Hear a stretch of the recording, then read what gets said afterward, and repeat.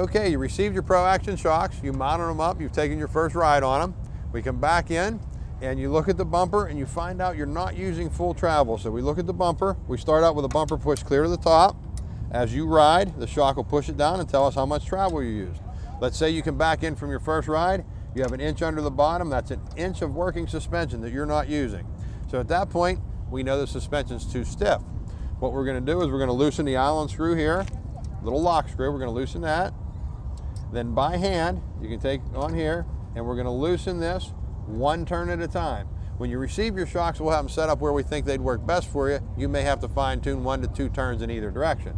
So we're gonna back that off, which is taking the tension off the spring, so that's gonna make the spring softer.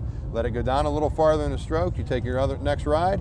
Hopefully when you come back, it'll have the bumper pushed down a little farther. We wanna push that bumper down until it touches the bottom, but you don't really feel it bottom. We wanna use the full travel, but not feel it hit harsh. The other thing we can do is on the free bleed, if we go clockwise, it makes it stiffer. Counterclockwise makes it softer. Once you get your spring adjusted, if it still feels a little busy in the back, then we want to take this and we want to go 1 click at a time, counterclockwise. That'll soften it up and speed up your rebound a little bit. So that'll make it softer, that'll make it flow along, pick up the flow of the road a little better. That should cure your situation where it's too stiff.